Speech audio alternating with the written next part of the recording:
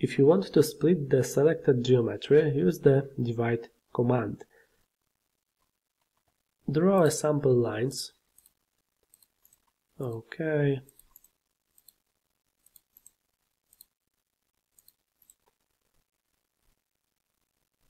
Okay.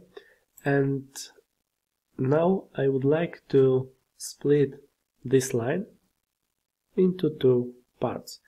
And from the modification tools, select divide command, then select the line you want to divide, for example this line, and specify the dividing point. And the dividing point can be any point on the work area. And if you click, for example, here, the line will be divided in this point to the two lines.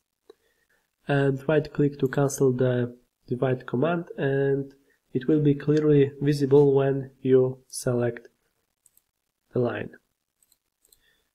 As the division point, we can also indicate the point of intersection of geometry.